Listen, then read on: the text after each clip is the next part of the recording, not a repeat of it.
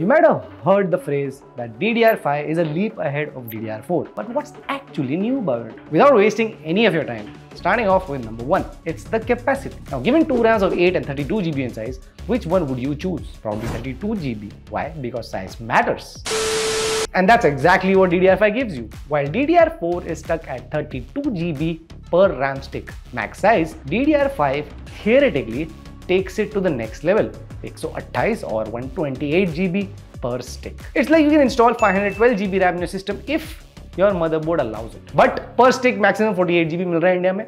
But eventually we should see larger capacity sticks, especially with the new 9000 series and Intel's 15th gen arriving later this year. और इसका फायदा क्या होगा?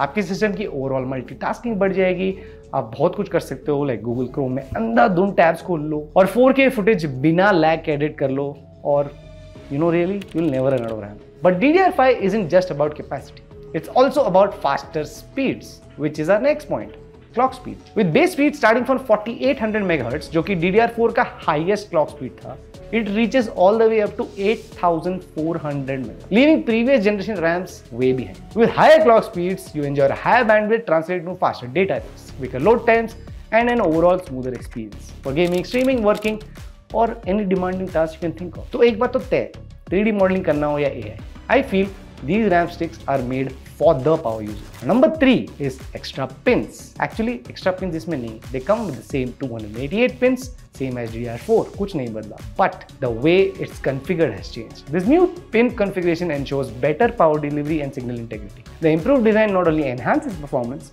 but also your system stability under heavy workload. But how? That's exactly our next point. Now, DDR5 supports dual bit subchannel. ये है क्या? Now, DDR5 changes how data transfers through the bit bus.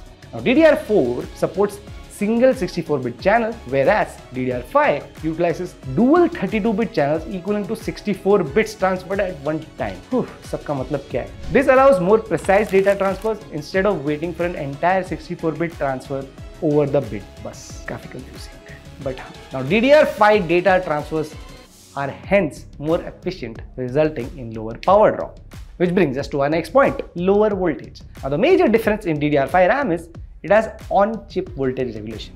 And that's why it consumes almost 10% lower voltage per stick. While the difference is not huge, it allows for much better performance and stability since all RAM manufacturers can configure the voltage perfectly for their own RAM. And the next point is error correction. While ECC memory is not a very new thing, DDR5 RAMs take it to another level, incorporating on-die ECC, which means new chips में error correction built in होगा directly in the memory chip and not just at the module level. This built-in ECC will be more reliable, faster, and even for non-ECC modules, it will overall improve system stability. So whether you're editing videos or running complex simulations, DDR5 ensures your data remains intact.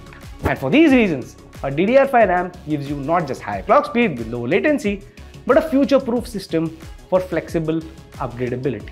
Its flexibility to fit in server PCs or workstations makes it actually worth your while. And if you want to build a PC with DDR5 RAM sticks, or DDR4, or any others, visit our stores in Hyderabad, Bangalore, Gurgaon, or Mumbai.